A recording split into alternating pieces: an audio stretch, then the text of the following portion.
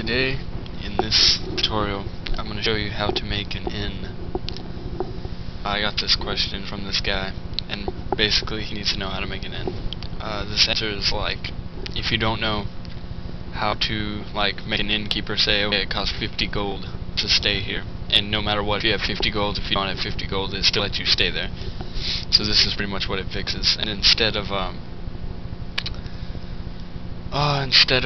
making it while I talk, I went ahead and made it, and now I'm going to show you what it does.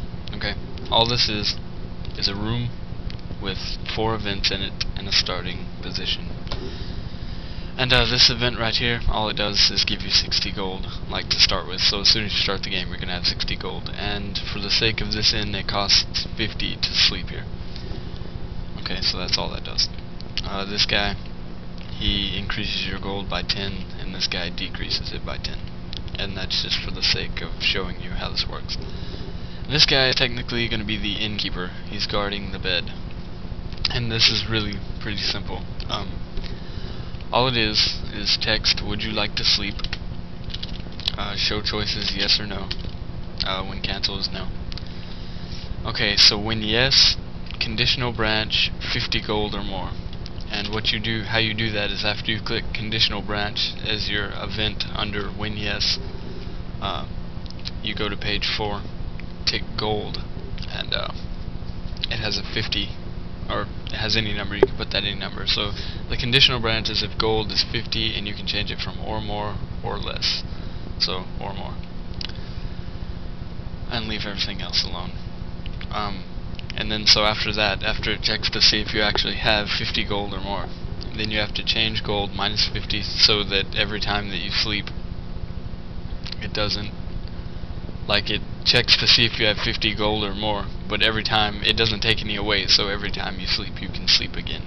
See what I mean? No? Well, too bad. Anyways, let's see.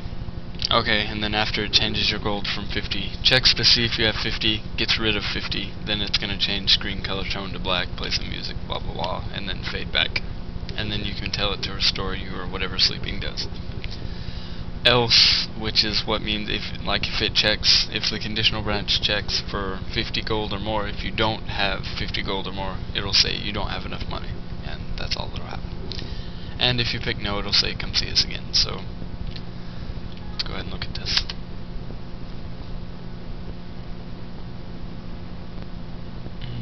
Alright, as we walk around, we have 60 gold, and we want to sleep at this inn, so we're like, would you like to sleep?